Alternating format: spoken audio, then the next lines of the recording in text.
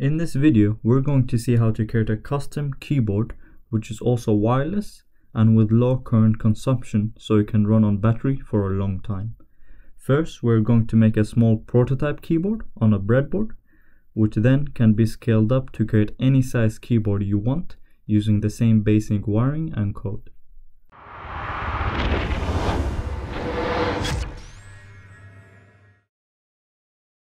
The two main components for this project are the two microcontrollers. One that is on the transmitter side, where all the buttons will be connected to, and one on the receiver side, which will be connected to the computer. Now, to communicate between these two microcontrollers, we will be using an RF model, the nRF24L01, which uses radio signals for the wireless communication. For the receiver side, it doesn't really matter which microcontroller you use, since it will be connected to the PC using USB. However, it needs to have HID support to be able to control the PC easily. I have chosen the Pro Micro, but any Atmega 32U4 boards will be fine as well. Now for the transmitter side, we need to have a microcontroller that consumes very small amount of current, so we can run it on battery for a long time. This makes the Attiny microcontrollers perfect for this. I have chosen the Attiny 84, but you can also use the Attiny 85, Attiny 88, or any microcontroller that draws small amount of current, which also meets the number of input pins needed for the number of buttons you're going to use. You also of course need some sort of buttons. For the prototype version, we are only going to use 3 buttons, but you can use any number of buttons you want. For the battery, I have chosen the CR2450 coin battery, which provides 3 volts and has a capacity of 500 mAh.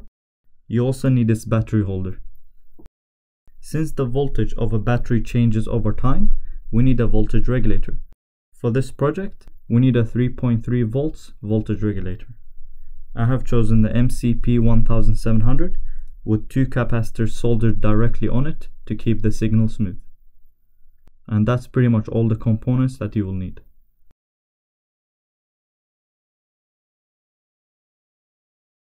For the wiring for this project, here is the wiring diagram for the transmitter side, and this is for the receiver side.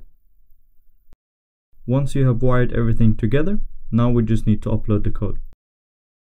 You can find the link to the code in the video description. You need to install the RF24 library. You can easily do this using the Arduino library manager. Open it by going to Tools, Manage Libraries. Then just search for RF24 and install the RF24 library by TMRH20. I have made it very easy for you to add buttons and choose what each button does when they are pressed. There are only 2 things you need to change. First, the maximum number of shortcut keys, which is how many keys can be pressed at the same time for each button. Second, what each button does. You can easily add buttons and assign each button a sequence of keys using this array. The first item is the pin number of where the button is connected to your microcontroller, then a string of integers separated by spaces. You can get the integer value of every key using an ASCII table, such as this one. For example, for the letter P, it is represented by 80, and the shift key represented by 129. So this way you can make any shortcut or key sequences very easily. Just assign each button a pin number and choose the keys for that button, separated by spaces. For example, here I have chosen the first button to write PWR, and the second button to copy by pressing the Ctrl and C key, and the third to paste by pressing the Ctrl and V key. Once you have chosen the correct pins and assigned each button a character or shortcut, just upload the code for both the microcontrollers, the transmitter and the receiver. You don't need to make any changes to the receiver code, just upload that straight away. So now, when you connect the battery to the transmitter and connect the receiver to the computer, when you press each button, the corresponding keys are triggered. So when I press the first key, PWR is written, and the copy and paste buttons work as you would expect.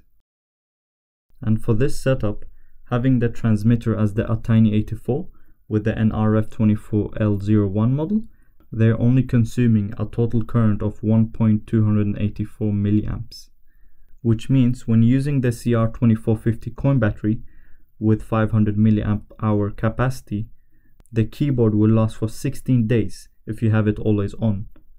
However, in practice, this will last for at least 30 days, as with any wireless device, you turn it off when it's not in use.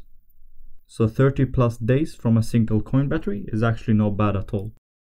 Now you can always of course use a rechargeable battery or a bigger battery if needed, or simply use two of the same coin battery in parallel to double the capacity if required.